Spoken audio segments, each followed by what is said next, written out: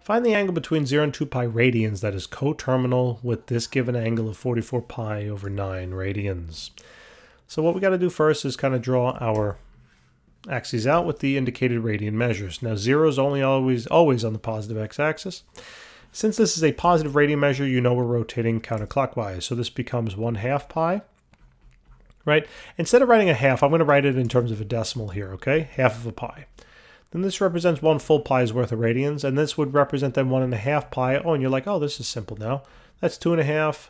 This would be 2.5 pi, right? If you kept rotating, this would then be 3 pi. If you kept going, this would be then 3.5 pi. If you kept going, this would be 4 pi. If you kept going, then this would be 4.5 pi. If you kept going, this would be 5 pi, right? If you kept going, this would be 5.5 pi, etc., etc., etc.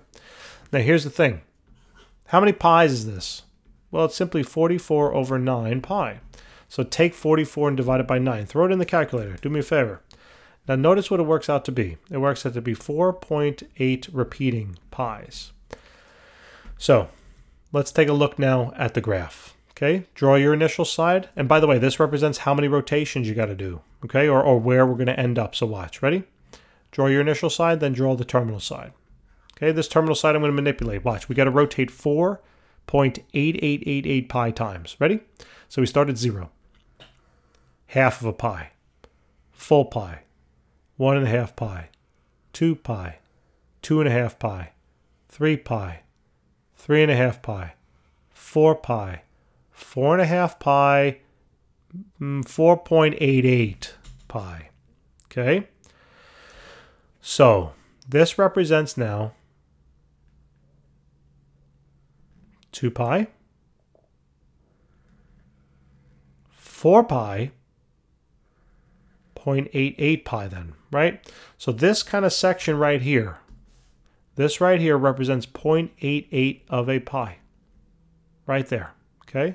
That part, 0.88. Now that's going to be important, 0.88 pi. So what I now need to do is, remember, this side represented the terminal side. Now I have to create a new angle, same initial side. And now what I need to do is rotate this terminal side so that it is coterminal with that terminal end, okay? And you don't rotate more than once around this axis at all, okay? It's going to be some value less than 2 pi. Look, they told you 0 to 2 pi. So my question is, well, what is this angle in here? Well, didn't we already find it? 0.88, right? 0.88 pi. So this represents 0.88 repeating pi. Right? Now that might not be satisfactory.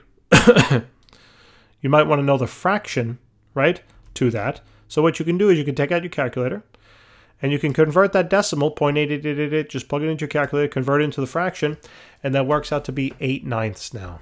8/9 pi. Okay, and that's it. That's all. Simple as that. All right?